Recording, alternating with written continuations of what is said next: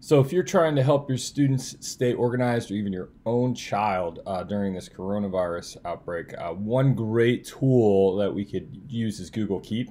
In fact, I'm using this with my own kids. If you go right here to Google Keep or you simply go to keep.google.com, it's your virtual post-it note app. So when you click on this, you can create a note, and so you can give it a title right here. So we'll just call this to-do list. And what we'll also do, is we'll add some different tasks right here. So what I've suggested to my own children is to show checkboxes and to add a list of all of their different subjects. So for example, maybe we have social studies, science, math, LA, maybe there's a business class that they have, art class, music. Okay, so let's say that this is their to-do list. I'm just going to hit close.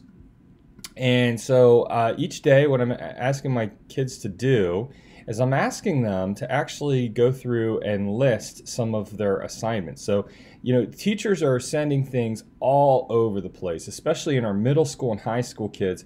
They have like 6, 7 different subjects to keep track of, and that can be very difficult. So one of the things that I'm suggesting to my middle school daughter is to use these three boxes right here to make a copy.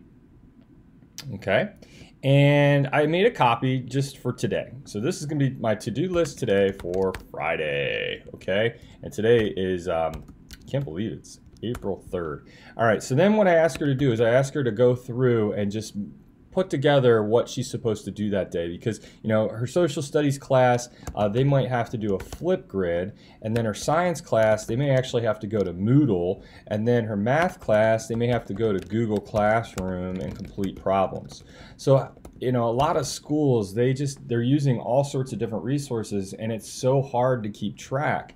So what then my daughter can do is she can go through this list, and as she's checking things off, okay, she can see those things being checked off right here, and then if I have to go back, I have to go back right here. So Google Keep is a great way for our kids and even our teachers to stay organized.